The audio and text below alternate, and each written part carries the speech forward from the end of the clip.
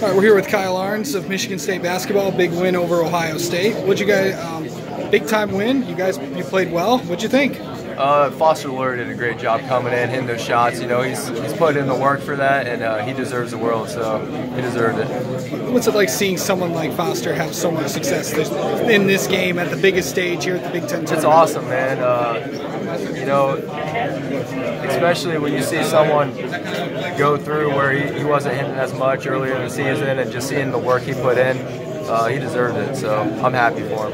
What's it like to see like a teammate of yours, freshman, have that much success? You know, coming in from Clarkston, I think, and just come on and yeah, it's in awesome. the Big Ten tournament have so much success, especially with Cassius time. Yeah, with Cassius out, he stepped up big time. So.